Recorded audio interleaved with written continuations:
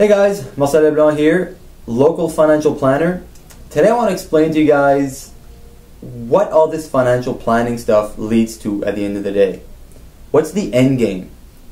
Most of us know we have to start saving for retirement or for later on in life. And most of us know getting out of debt is a really good thing. But why is that? What does it all come together as at the end of the day? To explain this, I'm going to explain to you guys what somebody's net worth is. Somebody's net worth is the value of everything they own, such as their house, their savings, and others, such as land or an RV or something that has a fair amount of value, minus everything you owe, liabilities. So your mortgage, your car loans, your student debt, stuff like that. So it becomes pretty obvious that if you can get rid of your debt, it'll build up your net worth. And if you can build savings or increase the value in your home, you're building assets, increasing your net worth.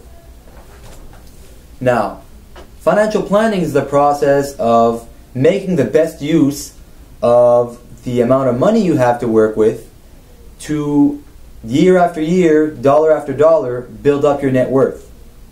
Because odds are your net worth is most of what you'll be living off when it comes time to retire.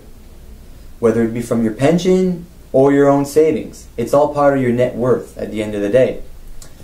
Financial planning is also about protecting your net worth. Making sure something out of your control doesn't come along and completely deteriorates all the net worth that you've built up for yourself.